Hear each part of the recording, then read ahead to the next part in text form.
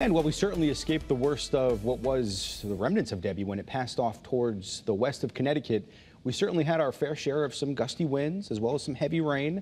And if you were one of the 11,000 people who were without power during the peak of that storm, certainly was not having a good day, but most areas are certainly back online. Right now, though, we're dealing with phenomenal weather from start to finish. A live look outside in Hartford, I should say New Haven. Look at that. It's a beautiful shot there, 79 degrees. You're looking at the Pearl Harbor Memorial Bridge on the left-hand side of your screen there, and it's looking excellent out there, part of the New Haven Harbor, way off towards the right-hand side of your screen. It looks very good. It's looked really good all day. Same deal up in Hartford, our capital city. A cloud or two out there, some few high, thin cirrus clouds, not producing any rainfall for today. That changes slightly for tomorrow. It is not a big deal, but over the entire work week, it's our only chance to see any rainfall. Temperature in Hartford right now, 81 degrees, light breeze out of the south-southwest.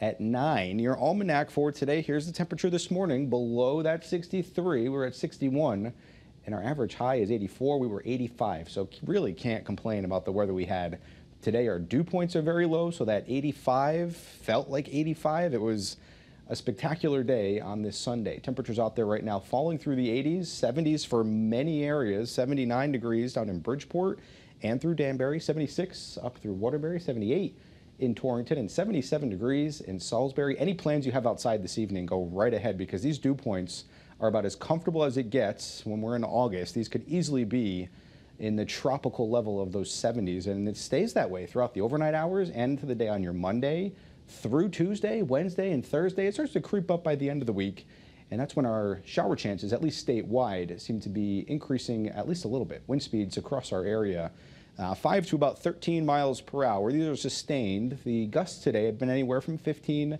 to near 25 miles per hour. First Alert Live radar scanning the state completely dry. Our dew point trend, you notice it stays very low, creeps up a little bit towards the end of the week, but it's looking fantastic from start to finish. Our chance for wet paws is very low tomorrow, but over the next 3 days, it's our only chance to really see any rainfall. Futurecast plays that out very well. You see, when you wake up tomorrow, it's mostly sunny. In the afternoon, can't rule out a few isolated showers or sprinkles across our state. It clears out of here by sunset tomorrow, and throughout the overnight hours, it looks good.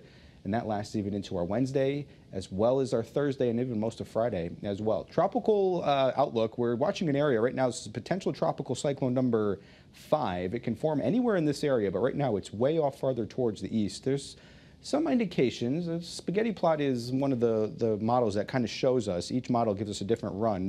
The main idea is that it stays off farther towards the east, but we have to watch it, see where it goes. Plenty of time to do so, at least a week out. Forecast lows tonight, it's cooler, 55 to near 60. Tomorrow, 75 to 80, even a few degrees cooler than today. Your First Alert 7-day forecast shows those 80s through Thursday and Friday. Next weekend is really our next chance at any showers. Cooler overnights, temperatures along the shorelines, upper 70s and lower 80s as well. But until then, Bryant, it looks amazing out there. Very excited about this forecast.